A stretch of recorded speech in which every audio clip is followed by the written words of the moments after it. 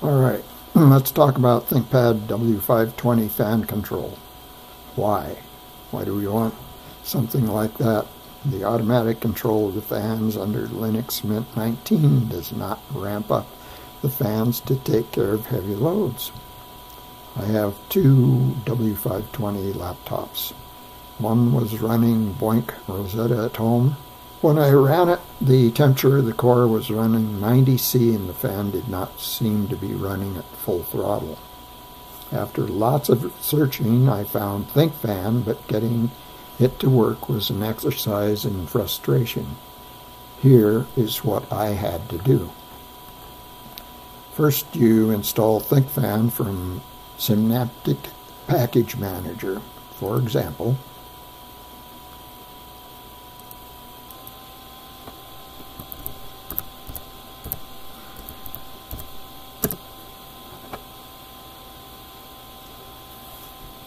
here I have thinkfan version 0.9.3-2 installed,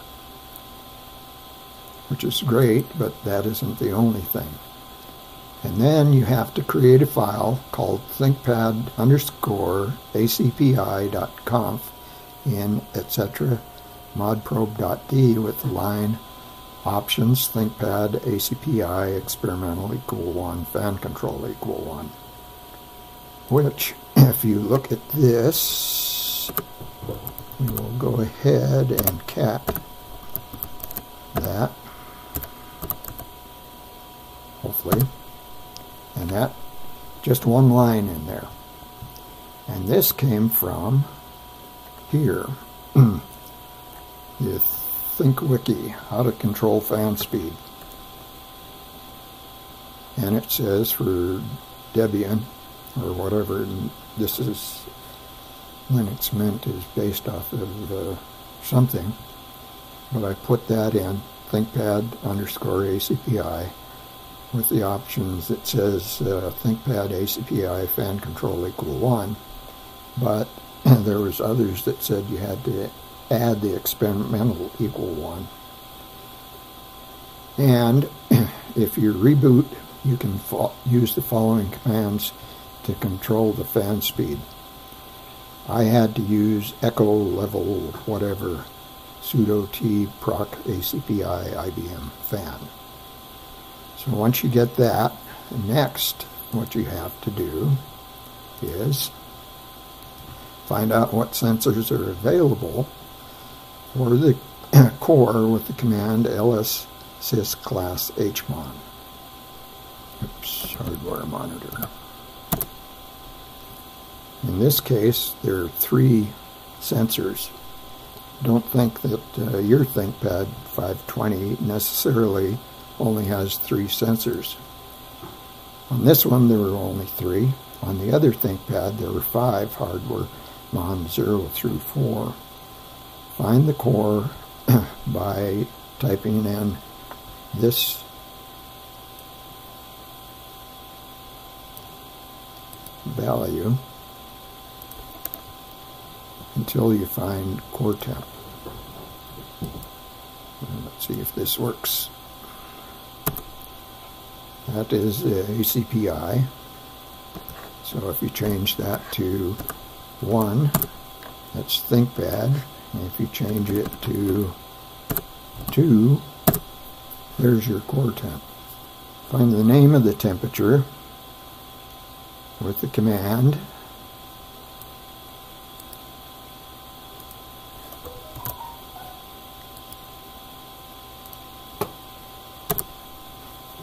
and if you look, temp1_input is the temperature, and to double check that, all you have to do is cat that,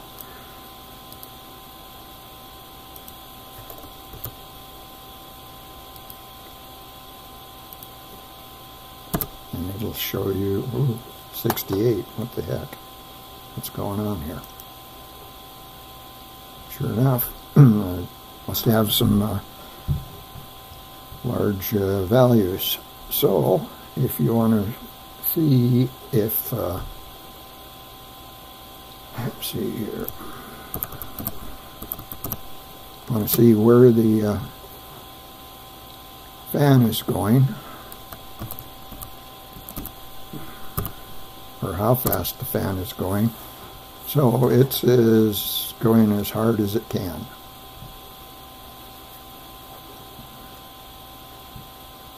Alright, let's go back and continue on. So you need to change the file, etc. thinkfan.conf to take into account the above information. And what that is this is what I had to use. Essentially, the ThinkPad or thinkfan.conf gets installed with when you install the software, and you have to go in and make sure that your TP_fan is proc ACPI IBM fan. HMON is sys class HMON 2 or 3 or 4 or whatever it is, temp 1 input. And this is the various levels that you have on your ThinkPad and or on the fan. This is the various levels you have for the fan speed. And if you look at, I think it's down here, yeah. For example, W510, you have zeros off. One is about 2750 to 3100, 3 to 5, 3500, 6 to 7, 4000, disengage. Looks at 4585, and we saw that that looks like it's only running at 3869, but so maybe the fan is a little weak in this one, and I probably need to go ahead and redo the heat sinks and put new thermal compound in them. So once you change etc. thinkfan.conf, then you set up the ThinkFan to run at startup using systemd commands, sudo system control enable ThinkFan service and sudo system control start ThinkFan service. Then you can reboot, and those two commands are, well, here's the fan setting that I took from, and here is where I got the information to get this thing to start and run during startup. So next, what you can do is make sure that you have the thing running after you reboot. Just do a PS